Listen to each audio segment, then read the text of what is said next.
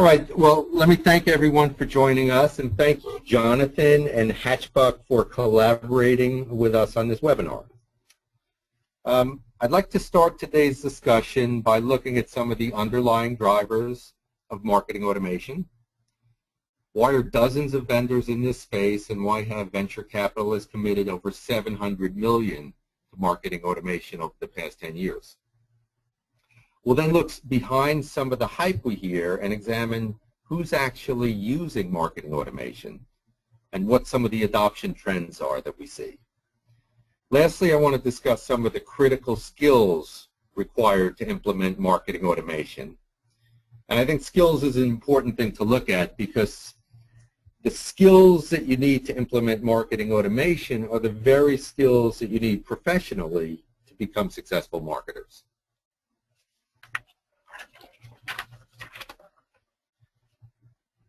So these are some headlines from around this time last year. In fact, July 29, 2013, you can see the big Wall Street Journal headline, "Advertising Giants to Merge."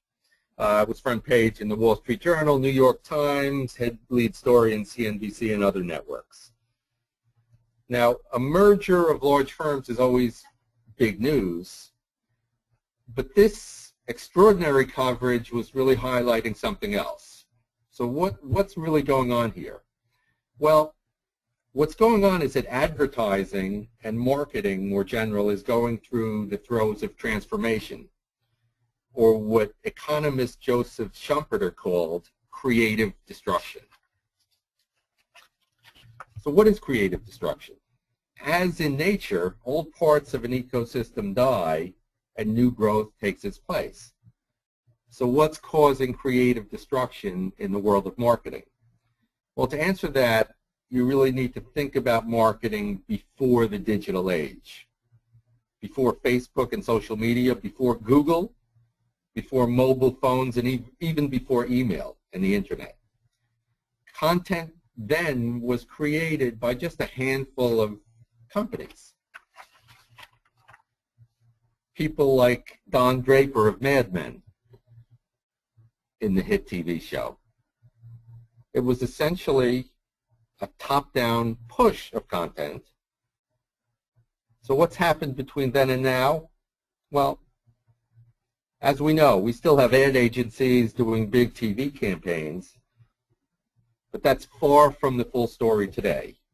Google and other companies as well have transformed marketing from basically a top-down push of content from a few companies to a much, much more efficient bottom-up pull from hundreds of millions of consumers, and that's being done through internet search. So what's going on? A company like Google was a startup in 1998, and today, last I checked anyway, it was valued at about $400 billion 15 or 16 years later. But it's more than just Google and search engine marketing. Content creation and dissemination has been transformed. These are just a few examples. 1.3 trillion searches are done annually. Now, over 900 million websites have been created, 42 million blogs alone. And new forms of content are rising very quickly. Today, there are over 500 million tweets daily, and 4.5 billion Facebook likes. Now, a like is the ultimate in abbreviated content. A like is the digital equivalent of a nod. But the rise in social media has not diminished in the least email. And today we have 144 billion emails a day, and that's growing, still growing at a rapid rate. We also have over 1 billion smartphones. And this is one of my favorite examples, is that as of the end of 2013, there were over 1 million apps in the iPhone catalog. So for each of these new forms of content, Every message sent and every interaction is a piece of data.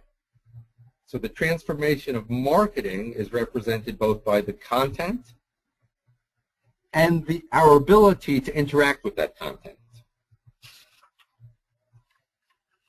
So because of the proliferation in content and our ability to capture interactions that people have, marketing has become as data intensive as Wall Street. And that's why we call this, you've heard the term big data, this is considered the big data era. Which leads me to our definition of marketing automation, and that's marketing automation software enables marketers to manage the complexity of modern marketing related to the proliferation of content and data. So marketing automation technology is really at the nexus of data, content, and the business processes that we put around this. So the case for marketing automation is pretty compelling. But what's going on in terms of adoption? Well, we looked at this in our 2014 marketing automation ebook, and I'd like to share some of what we found here. You're looking at an image of what's known as the technology adoption life cycle. So in his book, Crossing the Chasm, Jeffrey Moore describes this life cycle in which adoption of a new product proceeds according to certain demographic characteristics of user groups. So according to this model, the first group of people to use a new product is called innovators, and that's followed by what we call early adopters. The chasm is that important period during which a product is either broadly adopted or remains part of a niche market. So what we did in our ebook research, we dissected the product life cycle by firm size. So for large firms, what we're actually seeing is they have actually, in fact, crossed the chasm. Large firms have adopted marketing automation. It's an accepted tool and quickly becoming not just accepted, but a requirement to handle the complexities of today's marketing. So for a majority of large companies that don't currently use marketing automation software, they're either evaluating it now or will be over the next few years. So that's large firms. But what about small and mid-sized firms? So as you can see from this graph, adoption falls off quickly as firm size decreases. Okay, so for firms, if we add up firms with 1 to 100 employees, we see that only about less than 1%, 0.7%, or about 50,000 firms out of nearly 6 million have implemented marketing automation. So there's plenty of room for growth here. So if you're a marketing professional in a small or mid-sized firm, this actually represents a great opportunity for you professionally. That's because we know from larger firms that adoption is occurring broadly, and those firms that get in early have an ongoing or systematic advantage that comes with the skills and experience accumulated during implementation. So let me repeat that, because that's really important, I think, for marketing professionals in small and mid-sized firms. Those firms that get in early have an ongoing or systematic advantage that comes with the skills and experience that you accumulate during implementation. So what are these skills that marketing automation requires?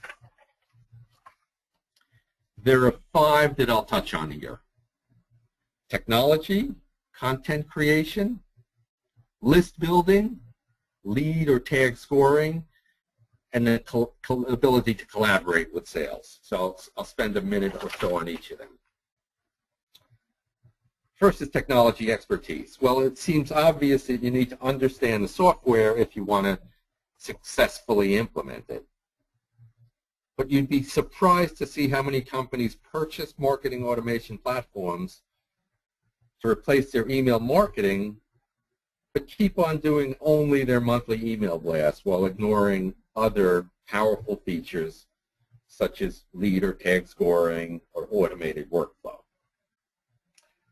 If you go to Hatchbuck's resources page on their website, there's a nice variety of rich content, including white papers, ebooks, and videos with details on product features and capabilities. There's really no excuse for not becoming an expert on the technology side of marketing automation. Content creation. That's another important skill. It's usually done ad hoc by small businesses, but here are 5 steps that I think that can help you to streamline content creation. We start by auditing content. Okay, many companies have lots of content spread out across many people and groups. Might include brochures, articles, videos, web page content, blog posts, and more. Next, map that content to the buying cycle.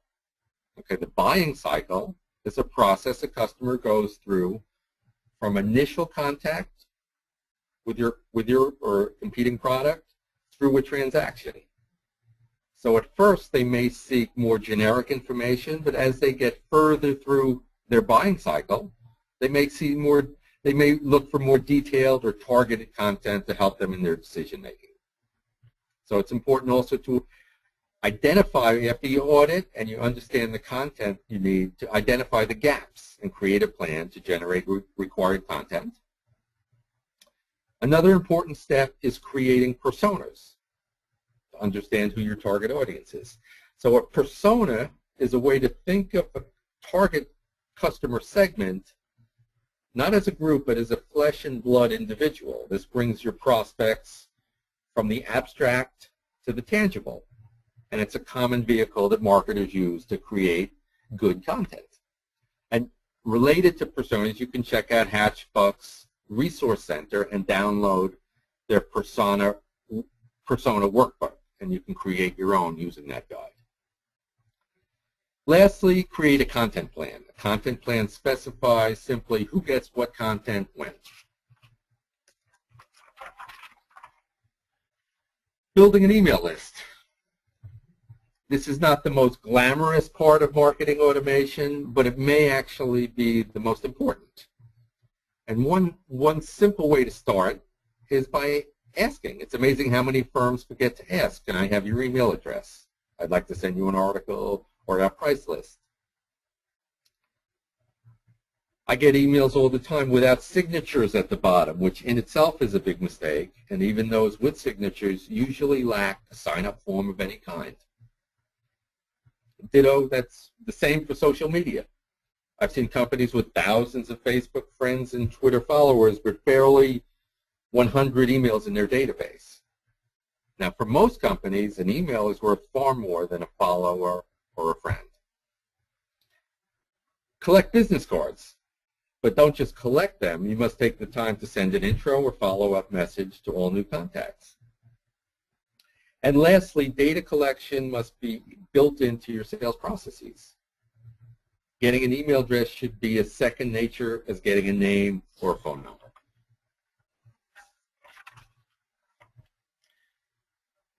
The next important skill is lead scoring, or what Hatchbuck calls tag scoring.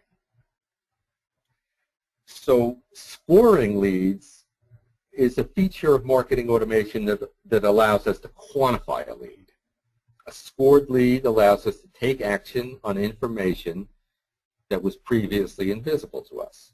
Your ability to deliver quality content to the right prospects and through lead scoring to deliver qualified leads to sales is ultimately how marketing is judged.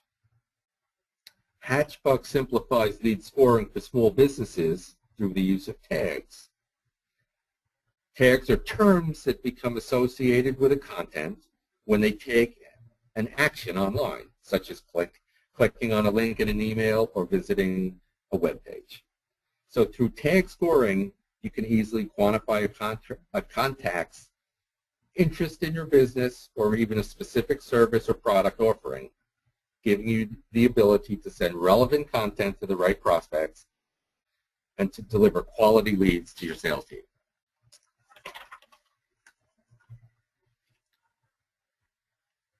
So the last skill I want to recognize is the ability to, the importance of collaboration with sales. Marketing automation enables marketers to better integrate with the sales team, and that is crucial. The management guru Peter Drucker said that the aim of marketing is to make selling superfluous. Well, we still need salespeople, but marketing automation allows marketers to develop relationships before the sales contact is made. Because of this, marketing has become much more prominent.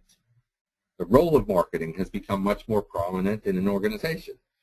Marketing and sales can now be viewed as a single customer acquisition process. And success in marketing automation means working closely with sales as collaborators in that process.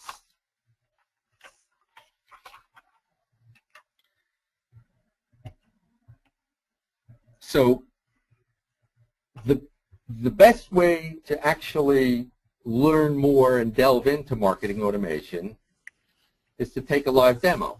So we want to encourage everyone to take a live demo and get your feet wet at it.